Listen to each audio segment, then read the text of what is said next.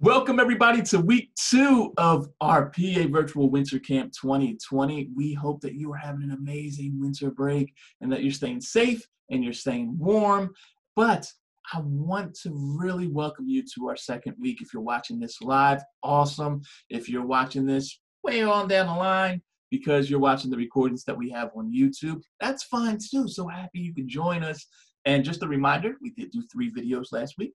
They are up on YouTube right now. So if you want to get caught up on how to make your own snow globe or how to make some pom-pom garland or re-see the storytelling from the Pittsburgh Ballet of the Nutcracker, you could do that. Just click right below. You'll see it right in our playlist. But today, what we're going to do is be making art using picture frames that we are recycling and making a stained picture, so kind of like the stained glass that you would see in some of the older buildings, which is going to be really, really cool. And some of the materials that you will need, and Miss Shaka, who is one of our principals here, is going to go over this in the video as well.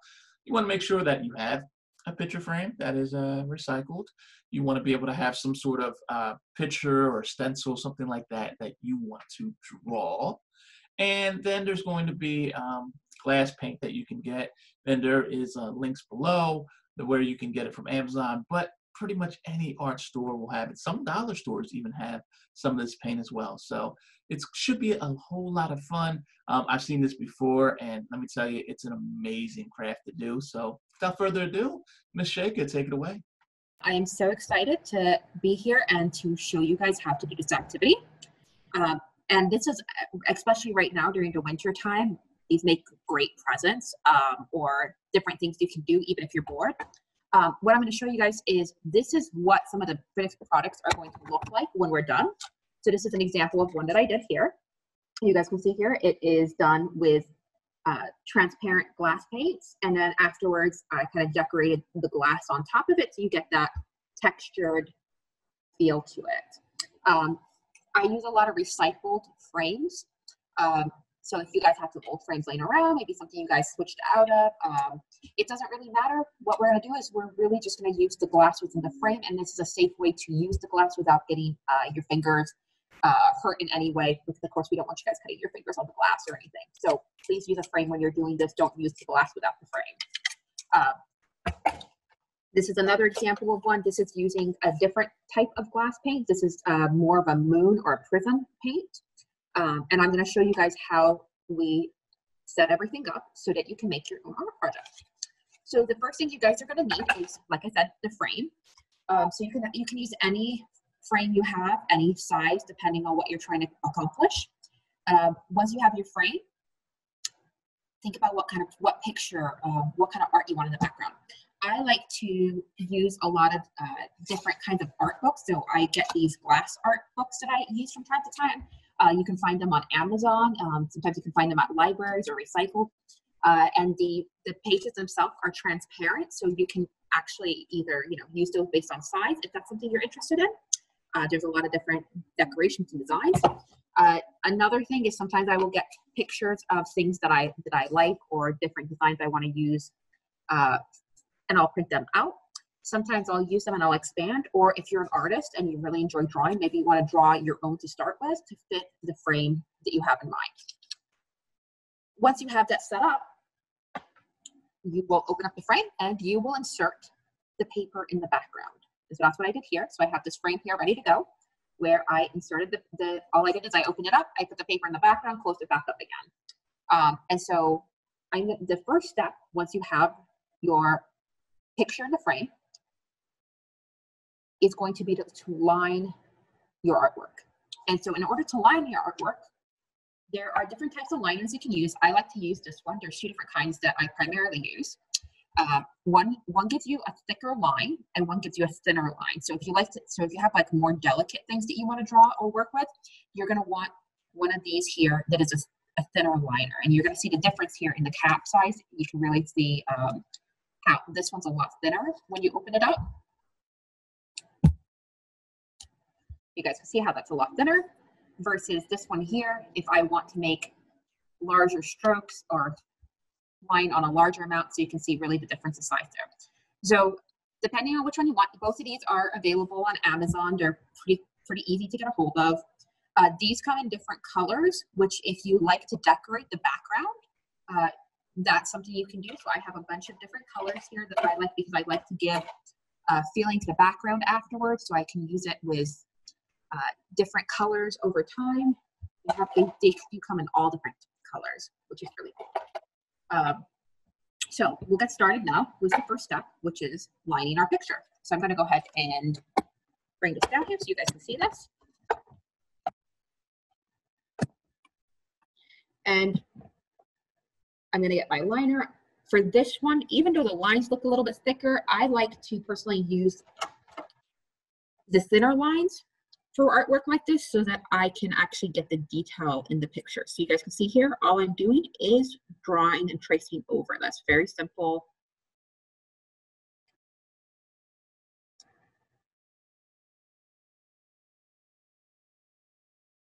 And I will go ahead and I will continue to trace the entire picture.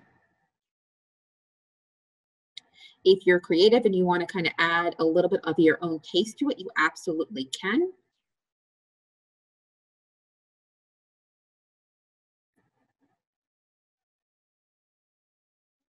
If it's something that you're printing, maybe it's an image you found that you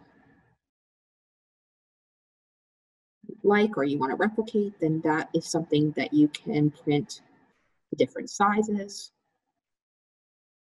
Like I said, I like using a lot of the art books. And so you can see here, this is the thinner lines. And when I'm done, and the whole thing is lined, it's going to look something like this, except this is a different picture. So I'm going to show you guys a different one. And here is one that I have lined. If anyone's a fan of Beauty and the Beast, this is definitely one of my favorites. And so you guys can see here, the picture was underneath it. And all I did is I lined the background here. So at this point, we get to do this fun stuff. We get to start coloring. And so in order to start coloring, you're going to need your glass paint colors. And like I said, those come in different types. So you have some that are your traditional colors here, and you can see this is more of a transparent. We have some that come in these prism colors, and if you look at these prism colors here, you can kind of see how the color is a lot shinier. And this is one of my favorite kinds. These are these moon colors, and so you can kind of see not only are they shiny, but there's an actual effect to these that makes it well, you know, I'm just going to show you guys. This is a really cool one, so I'll show you guys what this looks like. So once you kind of pick out the colors that you want, and so since I have a rose here, I definitely want to make sure that I have some red. And I have some options here. So I have this moon color red, and then I have a traditional glass color of red.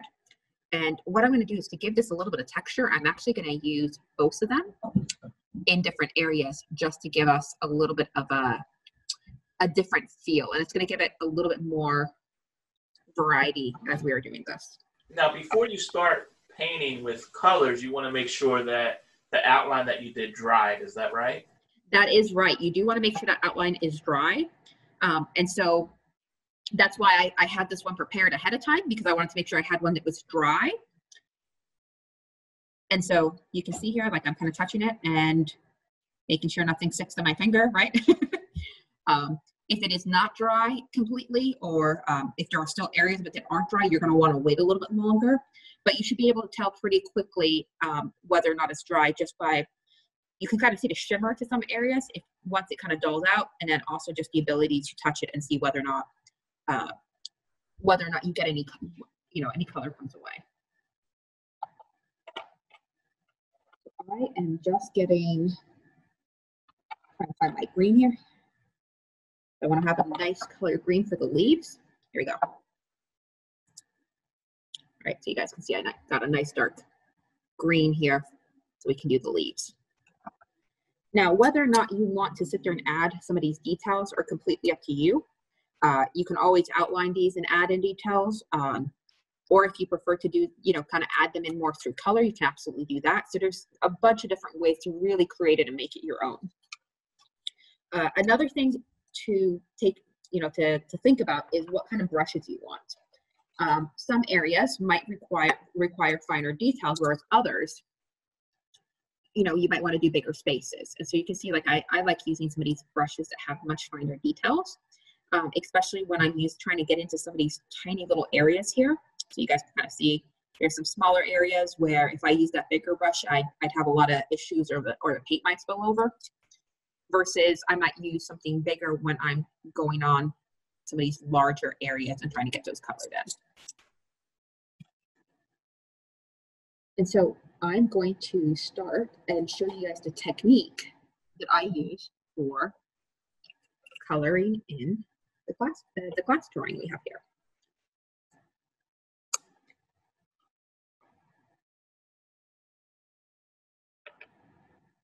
So I'm going to start out with that red. Just to give you guys an idea there so you can see the red. Very pretty color. And I am going to take my brush.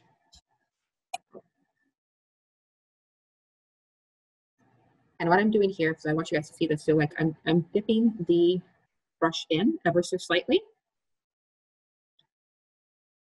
So you guys can see that. And I'm going to be adding it in little by little and kind of like dotting it in and spreading it.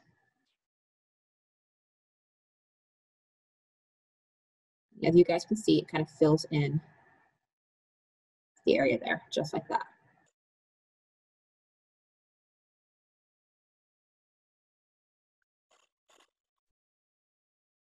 See some of these little areas here. It's literally nothing more than a tiny little dot of paint. And you can also see how it's transparent. You can kind of see behind it. And paintings like this make it really pretty when they reflect in the light.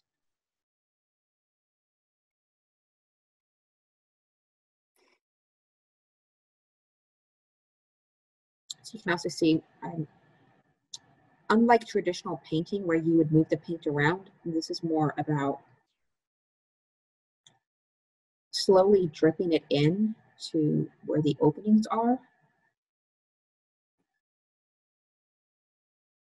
so that you're just filling that area that's between the lines.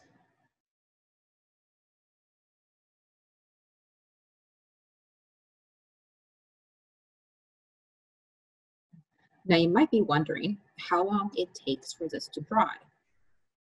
And that really depends on the environment around you. On average, it could take a couple of hours, but just to be on the safe side, I would give it a good 24 hours just to make sure that it's completely dry. And in that amount of time, make sure that you don't put the painting upright. You want to make sure that it's laying down in the position that you painted it in and is able to completely dry.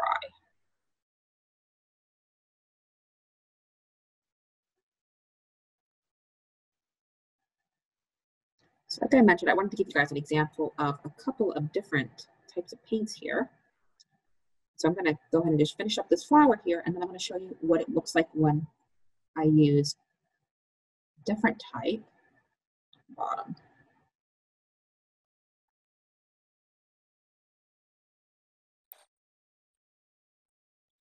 So like I mentioned, we're going to try and give it some texture now. So I'm going to go ahead and close that one up, and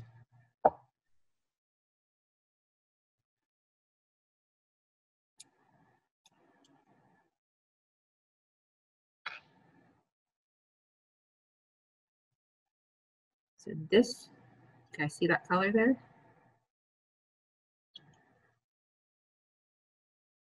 So this isn't that shade of red as well, but this one is going to have a different texture to it. So I'm going to use that on these that fell on the bottom, give the fallen leaves a different texture. And you can already see right away, let's see that? You're already getting some swirls in it. It's no longer transparent.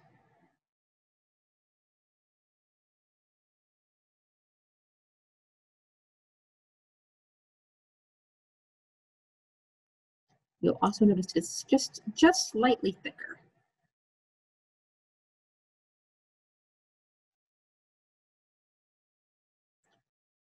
But by giving these different textures, it almost gives you that feeling of that fallen petal versus the ones that are more vibrant.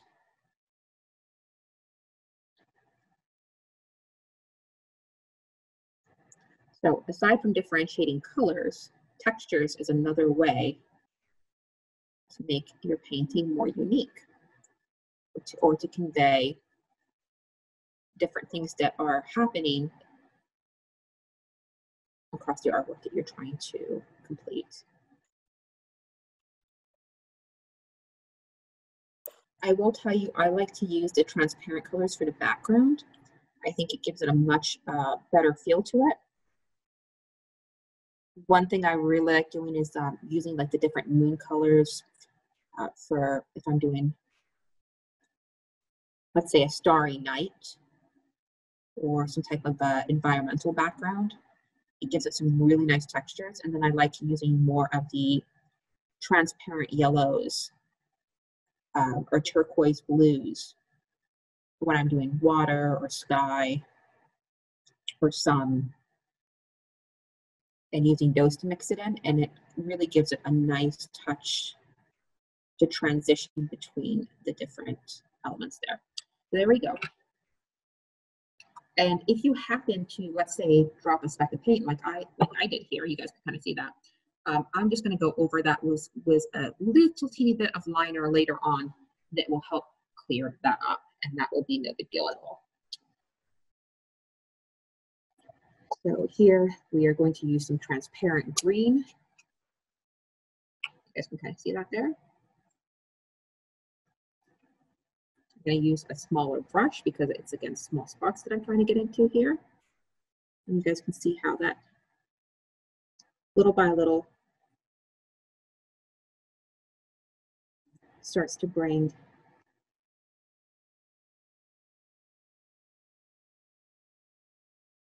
all the little elements together.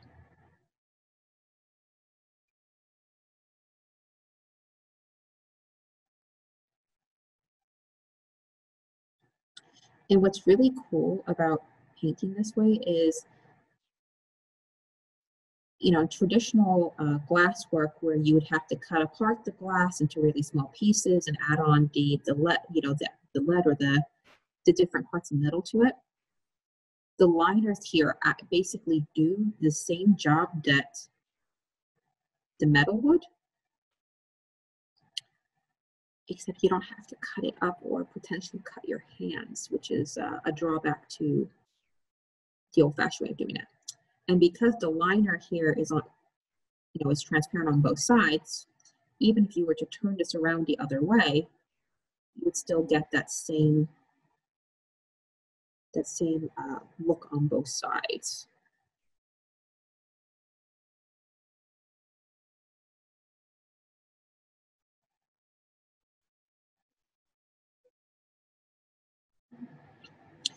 You can also kind of decide on how thick you want to layer the paint or how thin. Of course, the thicker you put it on, the more you're going to notice that it's going to give it darker and maybe be slightly less transparent, versus the lighter it is, the more transparent you're going to be able to get out of it. So while this dries a little bit, I'm going to show you guys what this looks like when it's completely done.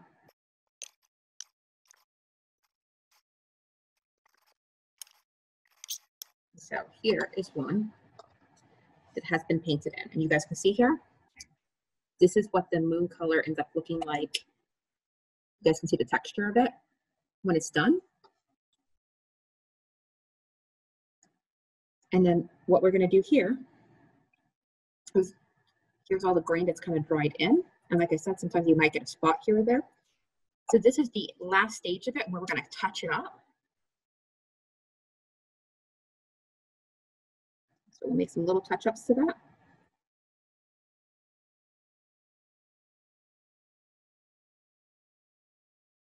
In any area where you feel like there might be some need to it, or if you wanted to draw in some more details. Here, I can add in some more details to the leaves. The other fun thing is, I mentioned to you guys earlier, if you have other colors that you want to use, I have this green one here, then I can also use the green one.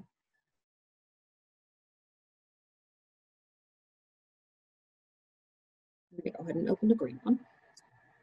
So in order to open it, as you'll see here, simply clicking the inside, and it opens up there. There we go.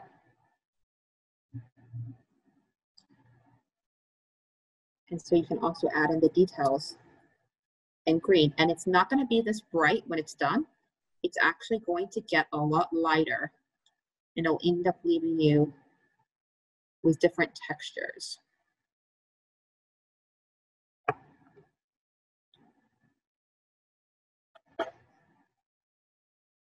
And so I have this pink one here, and so I can also add in some textures here.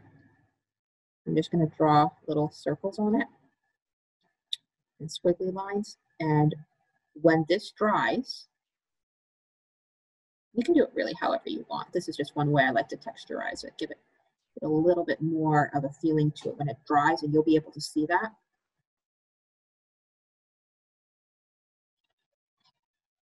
When it dries, it becomes completely transparent, and all that's really left is the texture of it around. And so when that dries, I kind of mentioned to you guys earlier that that's one of those textures you can get. And that's going to give you this texture that you see here. So you can see here that the color then becomes transparent and gives you a nice texture to separate transparent colors versus the texturized area.